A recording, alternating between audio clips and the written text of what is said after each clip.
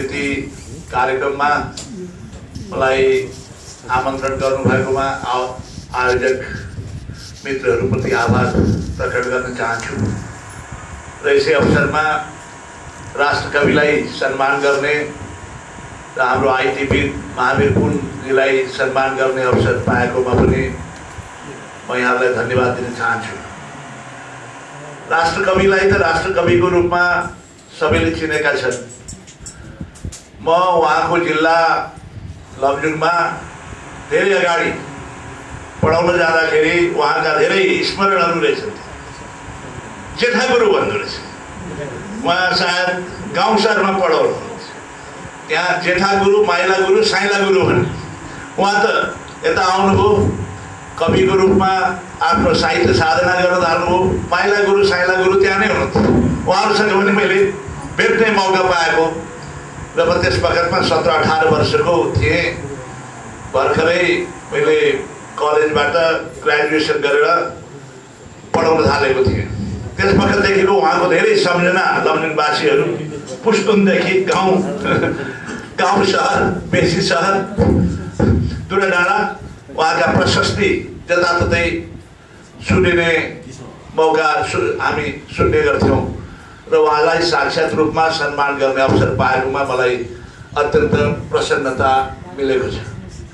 यो नेपाल राष्ट्र त्यसै बनेको होइन, यसको पछाडि हजारौं लाखौं वीर सपूतहरूको कडा परिश्रम, मेहनत, रगत, पसिना, खुन, बहादुरी, हिम्मत र त्याग, बलिदान यसको पछाडि छ।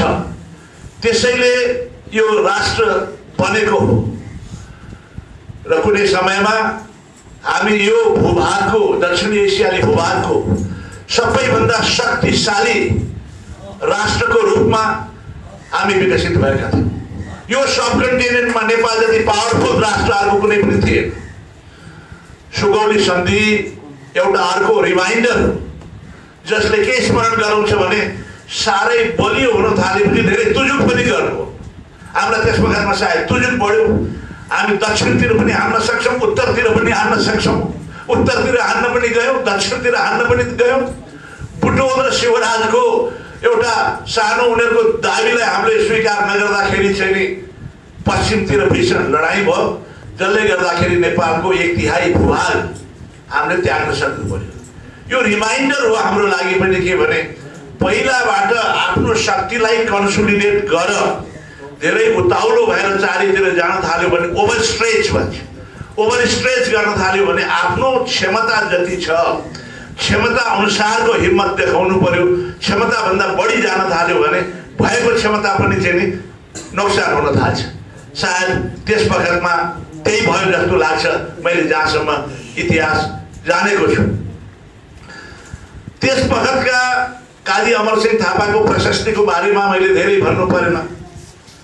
योभन्दा मभन्दा अगाडि बोल्ने विद्वान वक्ताहरूले धेरै भन्नुभयो। एउटा मान्यता थियो, त्यो मान्यतामा अहिले कमी आएको छ। एउटा संस्कृति थियो, राष्ट्रको लागि जुनसुकै त्याग गर्नु पनि तयार छ र जुनसुकै लालच, जुनसुकै टेम्पटेसनलाई पनि रेसिस्ट गर्न तयार छ। सिंहको बच्चा हुँको एपिसोड हामीले सुनिसक्यौँ।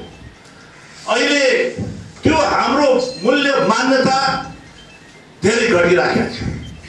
साथीहरूले राजनीतिको बारेमा वितृष्णा व्यक्त गर्नुभयो। वर्तमान राजनीतिबारे असन्तुष्टि, राजनीतिको बारे असन्तुष्टि, सरकारबारे असन्तुष्टि, त्यो स्वाभाविकै हो। म सरकारमा छु, म पनि साह्रै असन्तुष्ट छु।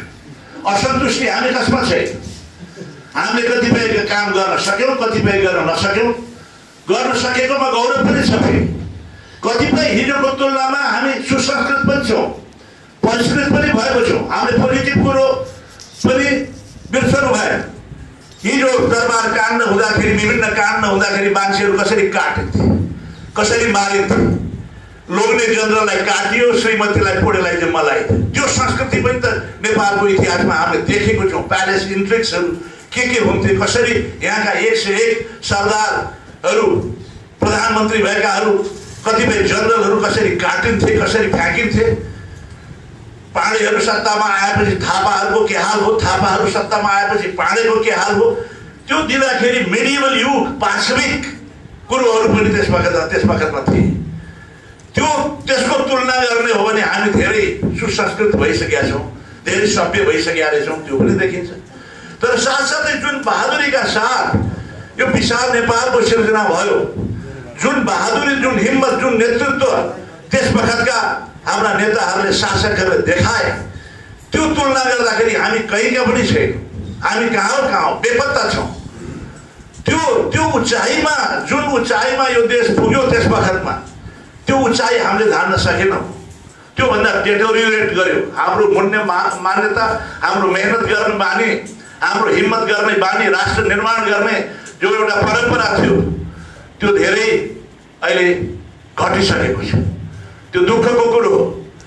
र अब अहिले जे अवस्थामा छौँ त्यो हामी सबले देखेका छौँ र साह्रै निराश हुने कुरो पनि छैन। कतिपय निराशाका कुराहरू छन्, कतिपय पोजिटिभ कुरोहरू पनि छन्। 2046 सालमा परिवर्तन भयो। परिवर्तनको पहिलो दशक हेर्नुहोस्, यो देशको त्यसवखतको इकोनोमिक प्रोग्रेस हेर्नुहोस्। यो सबकन्टिनेन्टको दक्षिण पूर्वीय सार्क रिजनको अरू मुलुकभन्दा हाम्रो कम्ती थिएन। हाम्रो ग्रोथ रेट 5% भन्दा माथि गएको थियो र अहिले जति हामीले प्रोग्रेस देखेको छौँ, फाउन्डेसन त्यसै वखतमा लागेको। नेपालीको सरदर आयु त्यो वखतमा 54 वर्ष बाँच थियो एउटा नेपाली।